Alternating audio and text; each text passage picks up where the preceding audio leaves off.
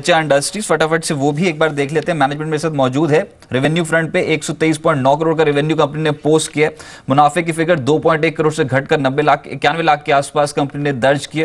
फिलहाल 2970 के लेवल पे स्टॉक प्राइस है। संदीप गुप्ता साहब मेरे साथ मौजूद हैं, जॉइंट एमडी रिचा इंडस्ट्रीज के। सर बहुत शुक्रिया अपना समय जी बिजनेस को देने के लिए। सबसे पहले की हाईलाइट्स नतीजों के। गुड मॉर्निंग रजत जी सर, की हाईलाइट्स क्या रहे बीती तिमाही में नतीजों के? मुनाफे फ्रंट पे हम देख रहे हैं बॉटम लाइन पे सीक्वेंशियली बेसिस पे क्वार्टर फोर की मैं बात कर रहा हूँ, थोड़ा डेंट पड़ा है। What are the reasons? Basically sir quarter four में क्या है कि काफी प्रोजेक्ट हमारे क्लोजिंग पे रहे हैं और 4 प्रोजेक्ट हमने नए स्टार्ट किए। तो जब भी हम किसी भी नए प्रोजेक्ट को स्टार्ट करते हैं या क्लोजिंग पे होता है तो थोड़ा सा एक्सपेंसेस ज्यादा रहते हैं एंड रेवेन्यू कम रहता है। Okay right. अब जो प्रोजेक्ट शुरू किए हैं आने वाले समय के लिए वो एग्जीक्यूट होते हुए नजर आएंगे कि अगले कुछ तिमाहियों में? Yes, first by third quarter we will be finishing all these 3-4 projects whichever we have started. And currently order book position कैसी है कंपनी के? सर हमने देखा पिछले कुछ महीनों में बहुत स्ट्रॉन्ग ऑर्डर फ्लो इनफ्लो देखा था रिचा इंडस्ट्रीज में। क्या गोइंग फॉरवर्ड भी कुछ सरकारी ऑर्डर्स मिलने की उम्मीद है?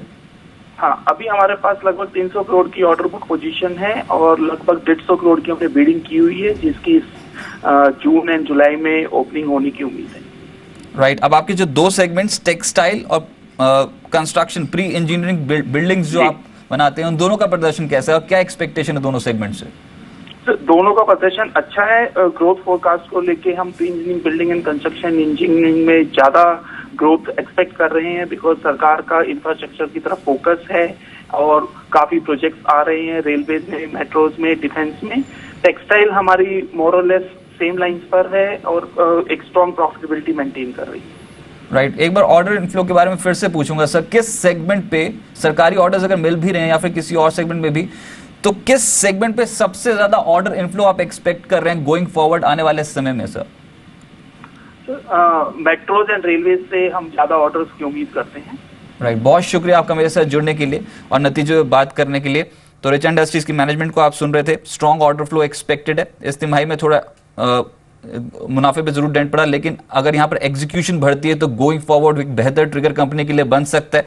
रिचा इंडस्ट्रीज पे नजर रख के चल सकते हैं सर। रिचा इंडस्ट्रीज, कुणाल जी आपको फिलहाल चार्ट स्ट्रक्चर कैसे लग रहा है? क्योंकि मैं कह रहा हूं कि बीती तिमाही के नतीजे चाहे सबड्यूड रहे, लेकिन going forward order inflow, order execution हो सकता है रिचा की बढ़ती हुई नजर आए।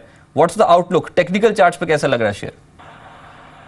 टेक्निकली तो मैं इसको ट्रैक नहीं करता, तो रेगुलर बिगर कॉल देना मुश्किल होगा। बट शॉर्ट टर्म चार्ट की बात करें तो आई थिंक अपने 200 डे मूविंग एवरेज के आसपास है। लास्ट कुछ एक महीनों से भी एक ड्रैग बनता हुआ नजर आ रहा है स्टॉक में। रैलीज के ऊपर सेलिंग बनती हुई नजर आ रही है। तो मेरे अनुमान से कोई बड़ा ट्रेंड नहीं है स्टॉक में बनता हुआ नजर आ रहा है। I would look out to avoid stock.